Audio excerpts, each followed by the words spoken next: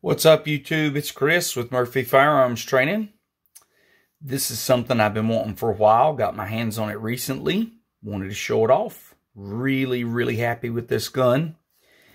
If you're not sure, if you've never seen one of these, this is a Springfield trapdoor. And I have looked for years to find one that was in shooting condition where everything worked. I'm not a collector, I'm a shooter, but I do like old guns, and I want to show you this gun. So first things first, it does have the Springfield Eagle, U.S. Springfield. It is a model 1884. The trapdoor mechanism, the way it works, you pull it to half cock, you raise up on this little lever right here, and it springs up. When you open it all the way to here, you're going to see this little peg. This is going to activate your ejector. You hear it snap, okay? I'm going to show you how that functions in a minute. This is Generation 2 of the U.S. military's breech-loading rifle. Gen 1 was the 1873, so this is the 1884. This is Gen 2. And you breech-load your cartridge into here. You got this little peg here. This is a solid metal peg. I'm going to show you what that's for in a minute. Nice hole for it to go over. You close this, and what happens, your firing pin is poking out here. When you close this, that cartridge actually resets this firing pin. Then you pull it to full cock, and you fire. That's it. And so we went from muzzle loaders to that. And I'm going to show you a few features, and then I'm going to work the action for you. First of all, it is a long gun. I mean, it is a long gun. I've not measured this barrel, but I think it's like 30 or 32 inches. It is a long gun, long stock. The stock is stamped US with the numbers 32 and 43. And if you look very carefully, you can see where the stock used to say 32 and 43. And one of the reasons I got a really good deal on this gun is because someone sanded the stock down and refinished it. So there used to be, over here, you can make out the faint where it used to be. There used to be a cartouche here. Okay? Used to be a cartouche here. And that's where you've got your maker's stamp of who made this gun and all of that. And it's very faintly visible, but it's pretty much gone. Someone sanded this down and refinished it, and when they did, it lost a lot of collector's value. I could care less. I wanted a shooter, okay? Not a great condition. You know, the bluing's been gone for a while in some parts. There's some parts that have some surface rust, and I've cleaned those up and oiled them. You've got a cool hidey hole in the butt. Okay, so this little deal here swivels. It's really hard to open. By the way, this gun was made in the late 1880s. So, I mean, you're looking at a gun made like 1887, 1888. So the fact that it shoots at all is amazing to me. Love it. But you got this little hidey hole. People could keep who knows what. Patches, cleaning rods, cleaning equipment, something like that in there. Just a little hole in the butt that you could keep stuff. Okay. It's got a really neat sight system. So this sight is your rear sight, and this is designed for close engagement. But then when I come up here really close, you're going to see all these marks, okay? So you see this little arrow is pointing here at the 2. This little arrow is pointing at the 2, okay? That means this sight is currently set for 200 yards, okay? 200 yards. Okay? That's kind of cool. Now watch.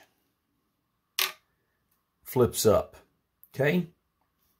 So inside of 200 yards, you used this sight laid down like that. Beyond that, you flipped it up. And you've got a little tension screw here. I'm going to lay it down so you can see how the tension screw works. You loosen the screw. And this bad boy, and it won't do it laying down, slides. So I'm going to come in and set it here. And I want you to look. I've got that arrow on the 7.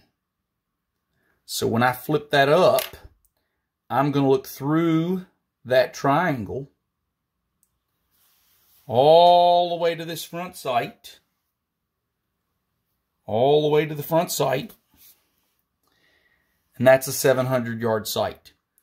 And you've got this little notch. Let me grab my pointer here. You've got this little notch right here, and that's your rear sight, that little notch right there. That's your rear sight. You look through to your front sight. Now, you also have a peep sight. So that arrow at the 7 is for the notch, and that arrow at the 6 is a peep sight.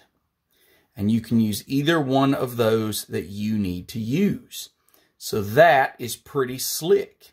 You've got an adjustment where you can use either of those sights. And if you look, this sight goes all the way out, if you're using the triangle, to 1,400 yards. 1,400 yards. That is pretty slick. So anyway, all of that works, and all of that is in working condition, and that's pretty neat to me. And I'm pretty psyched about that. It works pretty well. So it's kind of a neat sight system. Trying to shore up my camera. It keeps shaking every time I pick the gun up, but we're not going to be able to do that today. The second thing you've got is you got this little dial at the back. It's really hard to see, but I'm going to see if I can get up here. There's a notch right here. There's a notch right here. I'm going to show you that notch. Okay. See that notch there right at the back of the sight? There's a notch. Okay. I got this screw here, and check out what it does. Okay, if I've got this sight flipped up, check out what it does. It actually adjusts the rear sight for windage. And so if you've got someone spotting for you, you can actually adjust for windage on the fly with this knob here. So this knob is your elevation, and you adjust that like so.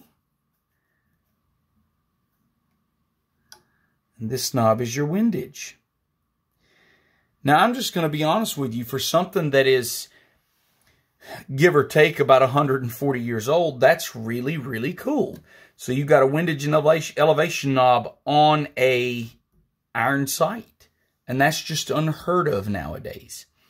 The other thing I will mention just that's cool about this rifle, and it's really a lot of older rifles is really cool, is just how thin, I'm going to put my hand under there so it'll focus. Look how thin that front sight is. I mean, it is really, really thin. And that's really cool. If you sight this gun, I mean, the front sight is so thin, it makes it like deathly accurate. I mean, deathly accurate. Now, let's go through loading and unloading. So I have got a bag of dummies here. And these are my dummies that I use when I train folks, because you shouldn't use live ammunition if you have dummies available. And especially shouldn't use live ammo with beginners, okay? And even experienced shooters, you know, dummies are always a good idea, that's for sure. Now, here we go. Here's our trapdoor. So we got our trapdoor open and set up and ready to go. We drop this in here, and we push it forward, okay? So drop it in, push it forward. There we go. Now we're going to close our block. Notice the firing pin sticking out. Okay, when you let this hammer down, bam, it's going to hit the primer. It's going to ignite the round. Big boom, because it is a 45-70. Pull that to half cock. We're very, very, very in a hurry to get that next round off. Remember, this is a military rifle. Pull that back. Flip this up. When you get to that point where it activates your ejector, boom. So what happens is when this thing kicks this round back, it hits this ramp. And that's what this is. This ramp is designed to make this cartridge fly out. So I'm going to show you one more time. Close your block, pull your hammer back, fire your gun, pull it back, boom. It hits that little ramp, and it kicks this cartridge out of the way ready for the next round. So you're not trying to dig a cartridge out of this recess in the heat of battle. It's a really ingenious design. And like I said, the block itself actually activates that ejector. So there sits the ejector. When you activate the block, when this flat gets here, it just clicks it and slings the round out. It's a really cool design. There is a disadvantage to it because it is relying solely on this hinge. It is a very weak design in this little wimpy clip here. And so it can't handle a very high pressure round. It was designed for the original 4570 in black powder. And as long as you keep your loads to those levels, you can shoot this gun. Don't have to load them with black powder. You can load them with smokeless. There are reloads designed for this gun that use smokeless powder, but they are black powder loads. I urge you, if you ever come across one of these and you buy one, make sure whatever you put in it says for trapdoors only, okay? Or safe for use in trapdoors. Safe for use in trapdoors. If it doesn't say safe for use in trapdoors, please don't put it in a trapdoor, because there's a good chance this giant block of steel comes back at your face if you do. So anyway, kind of a neat gun. Like I said, the marks on the stock, I hope these are coming across in the video. They're very faint. You hold it at just the right angle. You can feel them where they used to be. Your thumbnail will catch. It says 3245 here. The cartouche was here. And hopefully that's coming across on the camera there. Kind of a neat thing.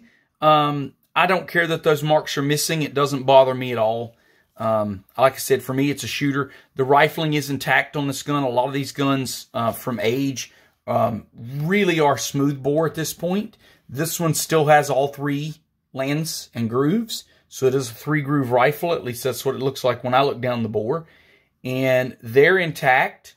It had some surface rust, but there's no pitting. And it shoots fairly well. So anyway, kind of a neat gun. And thought I'd show it to you guys. Does in fact have, there's your rear sling swivel. And there's your front sling swivel. You've got this groove here for a cleaning rod. Okay, not for a ramrod, but for a cleaning rod, because this shot a black powder cartridge. So a cleaning rod actually came under the barrel to swab it after shooting. And then you've got up here, this is your bayonet lug. So all this wonderful spot here is for your bayonet. So this is what's holding your bayonet on. Okay, so kind of neat, kind of a cool gun, and did not come with a bayonet, did not come with a cleaning rod, but I don't really care. And again, that reduces the value, but for me, the value is to actually have a shooter, and this is a shooter. I was looking for a gun that had an intact working rear sight, and I got what I was looking for, and it's a really cool gun. So anyway, hope you enjoy it, guys. It's a neat piece of history. This is a gun that would have been shot anytime in the late 1800s on into the time that the 30-40 Krag and the bolt action took over. And that was going to be like late 1890s, 1893, 1895, somewhere in there is when the 30-40 took over, if I recall. And I'm sure someone will correct me in the comments if I'm wrong. And then after that, the Springfield rifle, the 1903 and 1906 Springfields, and the idea of a necked cartridge, a high-velocity necked cartridge, really took off, and we never looked back. So, but it's kind of a neat gun. And whether it was any good as a military rifle, I don't know, but it's a cool gun to shoot, and it's a cool gun to own, and it's a very unique action type that really doesn't exist anymore. So kind of a fun gun, and I still think it's just so cool that we have a gun that that has such an adjustable rear sight with it. Because nowadays, I mean, rear sights are nowhere near this adjustable, and I've got to think the precision machining that went into this 140 years ago. How cool it was for someone to be able to make something this precise 140 years ago. So anyway, there we are, folks. Hope you enjoyed it. Please like and subscribe. And, you know, we will have a video of me shooting this sometime this summer. I'm going to get it out to the range and actually take the camera with me and video shooting it. We're going to pattern it at 100 yards and see what we can do with some hand loads. I've got some hand loads just for this 500 grain black powder level hand loads. So, yeah, we'll see how it does. Guys, thanks for watching. We appreciate the support. See you around.